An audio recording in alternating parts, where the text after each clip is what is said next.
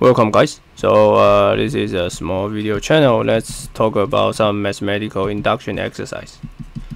Okay, so what I plan to do in this video is the simplest one.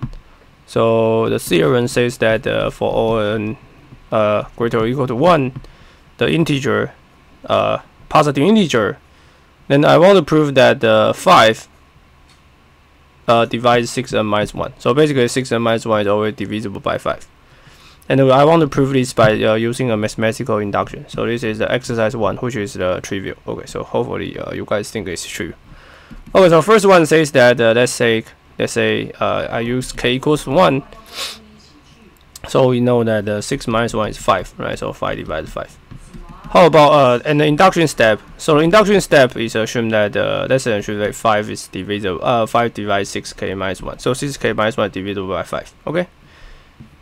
Now let's say how about k plus 1? So we have 6k plus 1 minus 1, right? What I can write as 6k times 6 minus 1, and then you need to think a little bit and then try to change it as 6k minus 1, right? Okay, so one idea I like to do is that I write to 6k 5 plus 1 minus 1, and then just 5 6k plus 6k minus 1, right? So now by induction, right? By induction, I know that 5 divided by 6k minus 1. So this guy is divisible by 5, and this guy is also divisible by 5, right? So by induction, I know that the 6k plus 1 minus 1 is divisible by 5. So we prove.